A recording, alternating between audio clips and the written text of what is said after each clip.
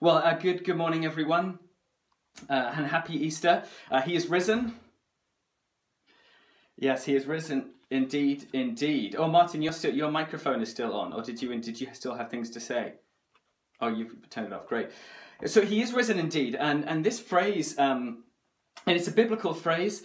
Both he is risen and he is risen indeed are both found in the scriptures. But what is curious about the expression is that it is grammatically passive, which means that there is no blame assigned to it. Politicians like to use this way of speaking. An error has occurred, rather than saying I made the error. Who rose Jesus from the dead? It just says he is risen. And this is a question I've been dwelling on. Who rose Jesus Christ from the grave? We'll narrow it down to three possibilities: Father, Son, and Holy Spirit. But a pop quiz question: who done it? Who raised Jesus from the dead?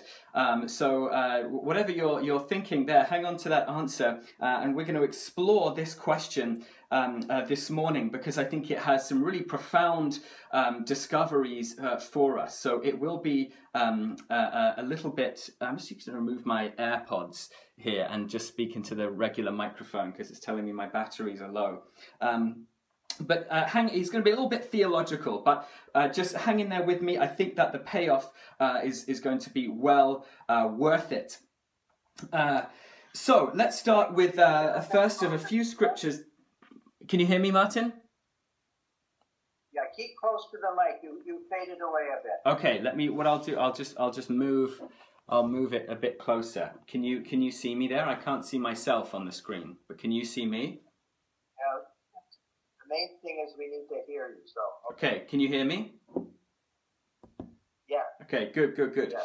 I'll try and speak up too. So the first of a few scriptures that we're going to look at here is Romans 8, and I'm going to read just verse 11. And it says, "If the spirit of him who raised Jesus from the dead dwells in you, he who raised Christ Jesus from the dead will also give life to your mortal bodies through his spirit who dwells in you." So the Holy Spirit raised Jesus from the dead. And this is hugely significant for us, because as we're considering our own impending doom and death, and we're looking to the hope of the resurrection of Christ Jesus, and we're wondering, this requires a lot of faith. Nobody I know has ever died and come back, at least not that I've been able to, in the flesh, talk to and say, what happened? Are you really alive again? We're having to trust and put our faith that one day when we die, we will be raised back to life again by that same power that raised Jesus from the dead. And so this answer here that we find in Romans 8 is of an enormous encouragement to us, because it's saying that the same Spirit, the Holy Spirit, who raised Christ Jesus from the dead, already dwells within us. We're not waiting for some far-off hope in some kind of other distant reality and universe that somewhere on the other side we're going to be raised up to new life. And how do we know? What's the guarantee that this is ever going to happen to us? Already we have that Spirit, the same Spirit that raised Jesus from the dead within us. And already we are seeing that life being renewed within us. Resurrection is this process that has already begun. And what an incredible thought this Easter, that we can already begin to see the hope of the resurrection, not far back in history, not far off in the future in some other realm that we're going to see it, but already in our hearts today, this hope that Romans 8:11 speaks of, that he will also give life to your mortal bodies, that we're already seeing this process of sin and degradation be reversed, so that each day we can experience more and more truth, more and more grace, more life, more holiness, more righteousness. Our speech being more compassionate, our actions being more thoughtful and others centered. We're already seeing the resurrection, and that we have not been given some kind of secondary person of the Trinity within us here. We have been given that very person who raised Christ Jesus from the dead within us. Okay, the second scripture that I want to draw your attention to this morning is in John chapter 10, verses 17 and 18. It says this is Jesus speaking. For this reason, the Father loves me, because I lay down my life, that I may take it up again. No one takes it from me, but I lay it down of my own accord. I have the authority to lay it down, and I have the authority to take it up again. And similarly, we could look in John 2, the Pharisees are questioning Jesus after he flips the table. What authority are you doing these things? What sign are you going to give us? Jesus says in chapter 2 of John, verse 19, destroy this temple, and in 3 days I will raise it up, Jesus says. So now we've got this passage saying, in addition to the Holy Spirit being the one that raised Jesus from the dead, Jesus himself raised Jesus from the dead. And this too is hugely significant, because Jesus is saying to the Pharisees, I'm going to give you this sign. They're asking, who are you? What authority do you have to be doing these things? And he's saying, I will die, and I will raise this temple. He's not talking about the temple, the building. He's saying, I will raise my own body from the dead. This isn't just something that happened to Jesus. Jesus is the resurrection and the life. He's not just sort of waiting there in the grave helpless for somebody else to come along and deliver him from death. We don't celebrate and put our trust in and put our hope in somebody that had something awesome just happen to him. We celebrate and put our hope in somebody who himself is the author of all life and is the firstborn of the dead. Nobody had to say to him, I say unto thee, arise. He said it to himself. Even while dead, he was able to bring life, even to his own dead body. So this is of great importance to us and great hope and encouragement that he has the personal authority to raise himself from the dead. As all were doubting who he was and what he could achieve, he validated all that he said he was about himself. He is truly God. He is truly the resurrection and the life. And he proved it by raising himself from the dead and showing that he had that incredible authority. So, the Holy Spirit raised Jesus from the dead. Jesus raised Jesus from the dead. But the final scripture, and this is the big one here, and I think this is the most important answer to the question of who raised Jesus from the dead,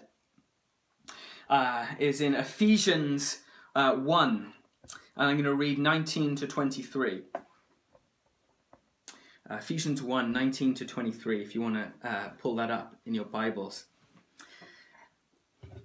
What is the immeasurable greatness of his power towards us who believe, according to the working of his great might, that he worked, this is God, he worked in Christ when he raised him from the dead and seated him at his right hand in the heavenly places, far above all rule and authority and power and dominion, and above every name that is named, not only in this age, but also in the age to come. And he put all things under his feet and gave him as head over all things to the church, which is his body, the fullness of him who fills all in all. By far the most common answer to this question in the New Testament scriptures of who raised Jesus from the dead is God the Father.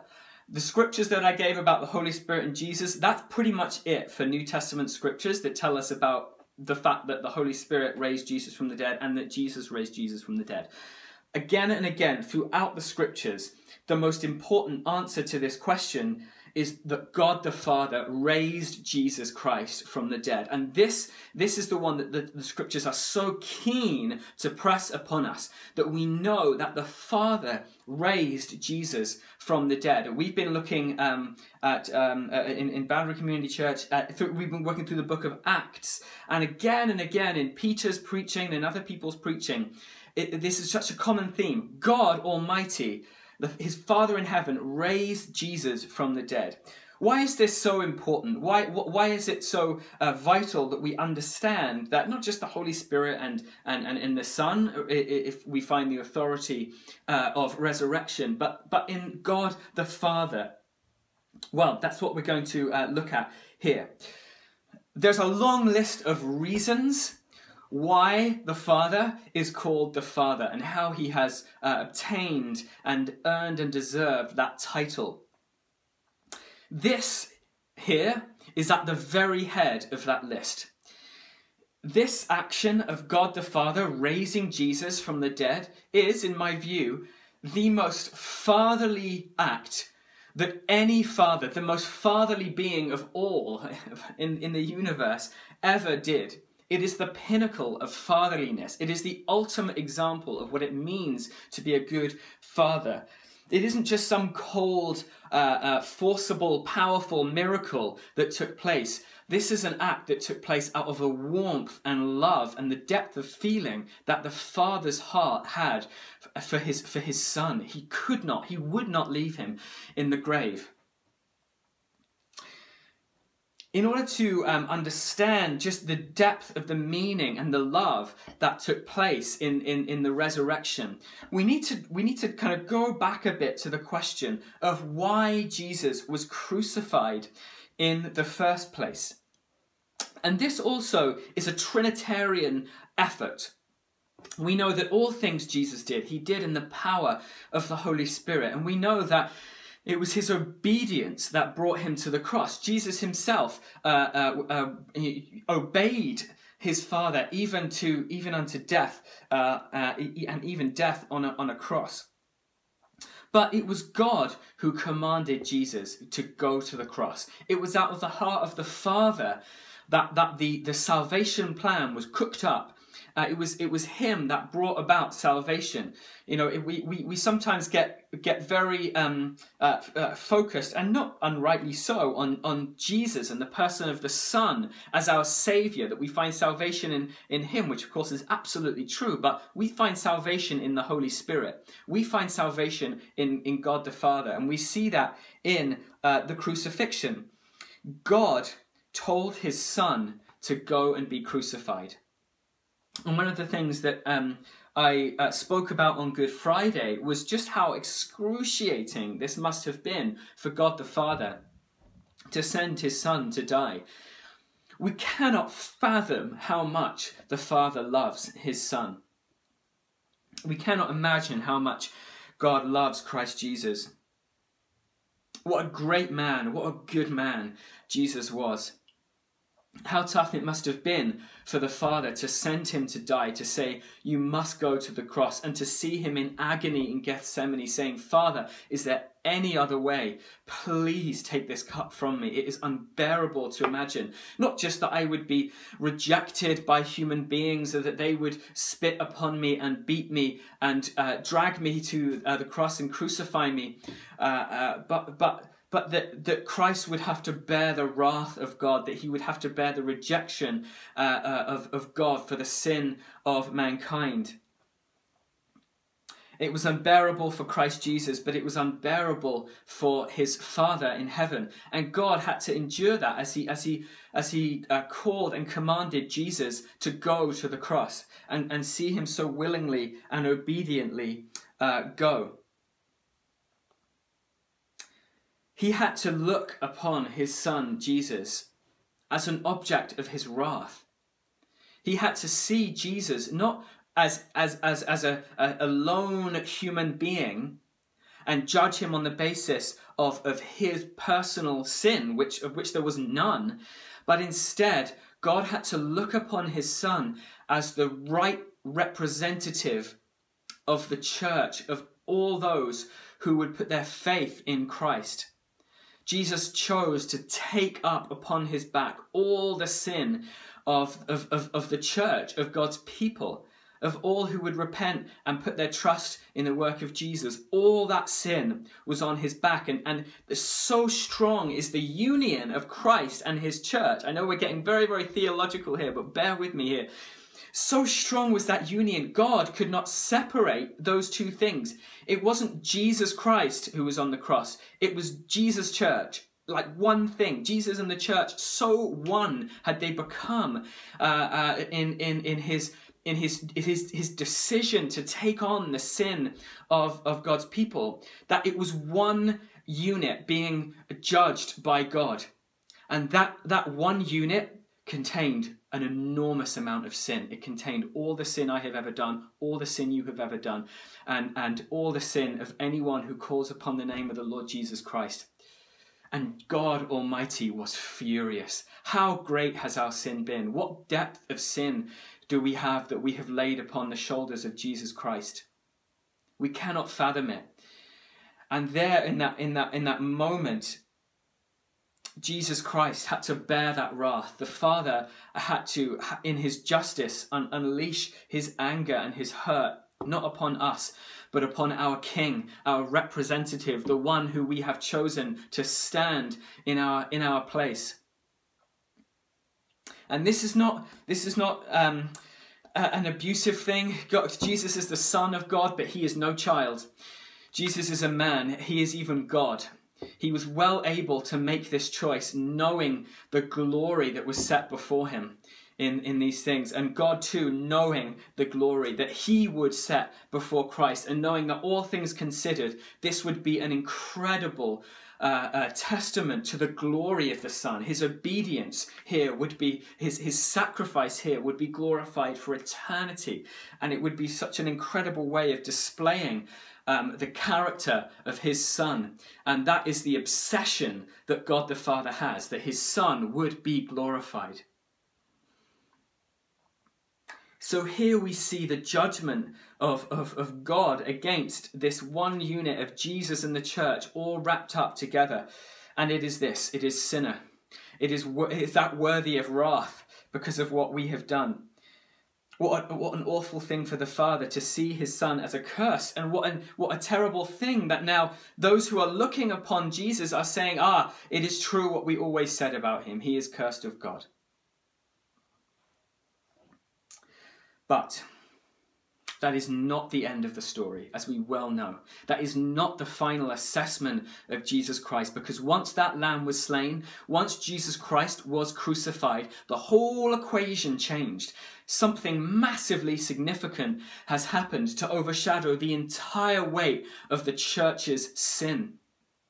Now a sacrifice has been made. It has been made by a lamb so pure, so perfect, so spotless, so righteous, so loving, so abiding of the law, and a sacrifice so much more valuable than a pigeon or a lamb has been made, that now the whole equation has changed. If you add all these things together, the right judgment of Jesus and the church put together now is not one of condemnation. All things put together, all the achievements of Jesus versus all the achievements, or lack thereof, of the church, all that mixed together, put together, does not form a concoction that is toxic or sinful or bad. It forms something that is righteous and eternally righteous and worthy not of a grave, but of something much greater than that. And so it was the Father's incredible pleasure to make sure that he was the one who raised Jesus from the dead and put him in the right place. So before then, this unimaginably large audience, an audience of all beings, human and otherwise, throughout all of history, God wanted to make this crystal clear. I, as God the Father, have something to say about the place and the worth of my Son, Jesus Christ. And it is the exact opposite of a grave.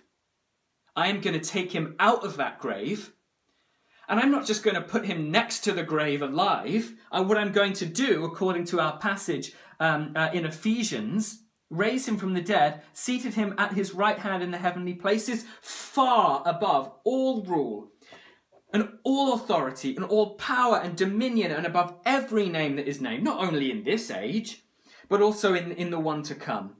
And he put all things under his feet and gave him as head over all things to the church. God wanted to make complete his assessment of who Jesus is. And it is not somebody in a grave, it's not somebody dead, it is somebody a whole lot more than alive. He is the resurrection and the life. And he is the King of all kings. He is higher than any name. Name any name right now. Pick any name you like. Jesus Christ is higher than that name. He is greater than any name, not just in this earth, all kinds of stupid names that people have that are worth nothing. He is higher than any name, even in heaven, and in this age, and in the age to come. The grave is just the most out of place for the resurrection and the life, for Jesus Christ. It could not be more unfitting. And so this is the incredible message in the New Testament of who done it, who raised Jesus from the dead. It was this beautiful Trinitarian effort. Any one of them could have done it on their own. I mean, it's almost like this fundamental law of all things. Jesus cannot be dead. The grave could not hold him. Death could not have victory on him. It was just so inevitable. And each person of the Trinity just had to have a piece of this, had to be involved. If they have any claim to be God Almighty, if they have any claim to have power and to use that power to do what is right and good, it is to raise Jesus Christ out of that grave. And so each one of them could have and would have done it alone, but they delighted to do it together as this beautiful just display of the Trinitarian love and unity and power. But principally, the message in the New Testament wants to make it abundantly clear. The Jesus Christ that this world crucified and counted as accursed and worthy of nothing and worthy of death, and said was blasphemous for saying he is God, that Almighty God, the Father, the head of all things, said, I will show you what the place is of my Son, and it is not in a grave. It is seated at my right hand above all things. And so let us just worship our God, Father, Son, and Holy Spirit this morning as we just consider the incredible, unstoppable hope of the resurrection. There is absolutely nothing that could keep Jesus in the grave. And there is nothing whatsoever in heaven and on earth that can keep us in a grave for very long either.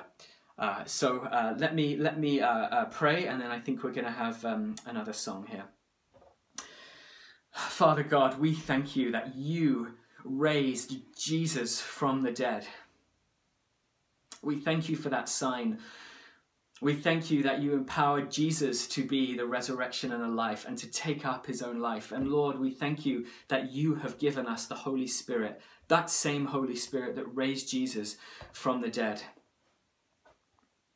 I pray that you would fill our hearts with such rejoicing this morning as we just consider that empty grave and the hope that the worst and vilest sinner of all can yet have hope.